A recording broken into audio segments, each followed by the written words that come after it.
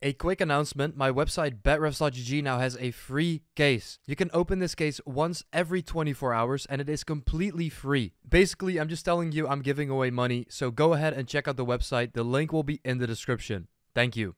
Today we're going to be taking a look at PUBG's $1 billion inventory that got banned. $1 billion, that is right. There's over 946,000 PUBG skins that got banned. Actually, some time ago already, but I wanted to cover this in a video, and today we're going to be looking at the skins, and I'm going to tell you guys some information about it. So, in 2016, July 30th, the game was initially released. It was nothing special yet, and there were no skins introduced into the game yet. It was just a simple Battle Royale shooter where you drop into an arena or a map with 100 people, and there would only be one winner. From September 2017 until May 2018, the game was the most popular game played on Steam, with over 1 million players every single day. Before September 2017, when this spike started happening and the game started being the most played game on Steam, there was an event called the Gamescom Invitational. The Gamescom Invitational tournament ran from August 23rd until August 26th in 2017.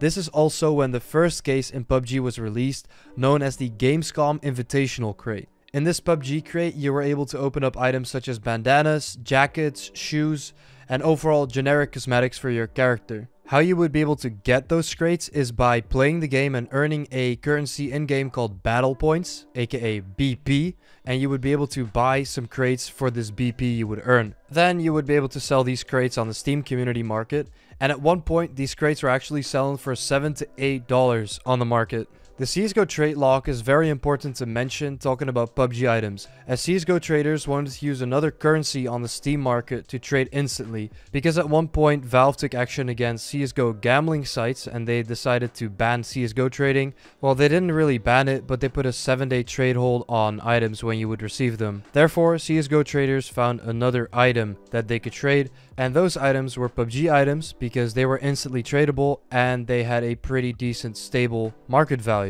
This CSGO ban obviously spiked the market for PUBG items, and it also rang a bell at Valve that CSGO traders found another way to instantly trade items, and most of these items were also being used for PUBG gambling sites, which obviously was something that Valve was trying to prevent. That is a little pre-story to why these items got banned, but let's talk about the PlayerUnknown set, which was one of the most expensive, if not the most expensive item in PUBG. This is a set that contained a bandana, trench coat, shirt, pants, and boots, and you were only able to obtain this PlayerUnknown set upon pre-ordering the game. Once this crate was opened, you could not reseal it, so you can only imagine the scarcity of this item. These PUBG sets would sell for $3,000 at its peak, and it was definitely used for a trading currency for the CSGO community. These sets and these cases are nice. There were many more cases released with many more items, but all of them ended up being banned. And this is why. So basically these items were not used for their purpose, which was just trading with friends and selling them and buying them on the Steam market. Instead, they were being sold on OP Skins, which is a third-party website where you were able to buy and sell CSGO or PUBG skins. May 3rd of 2018, there was an update message released by PlayerUnknown Battlegrounds, which states, "Hey everyone, starting today, we're going to temporarily turn off access to personal trades for PUBG items." Some context. Normally, players can trade items using either the market trade or personal trade features. Market trade lets you sell items through the Steam market system. Personal trade is supposed to allow friends to trade items without any costs attached. Recently though, we've seen a few cases of players using the personal trade function to sell items using third-party sites. This is essentially an abuse of the system. To prevent this, we're temporarily turning off personal trades while we search for a better solution. Once we figure a way out to prevent abuse, the restriction will be lifted. And it never did. It never got lifted. Basically, because they disabled the trading feature, there was still a lot of items stuck in these OP Skins bot accounts that could never be retrieved again because the feature was never turned on again. To still let users trade their PUBG items that were stuck in these accounts, OP Skins came up with a system called OP Skins Express Trade.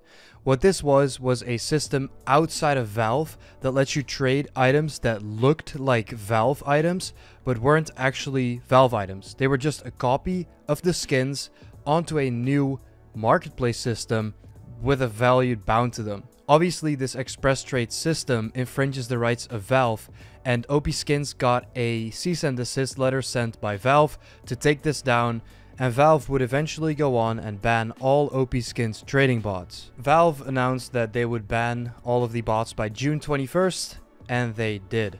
They banned a total of 2,880 OP Skins trade bots. So as I said earlier, on June 9th, Valve announced that they will be banning all of the OP Skins trade bots by June 21st.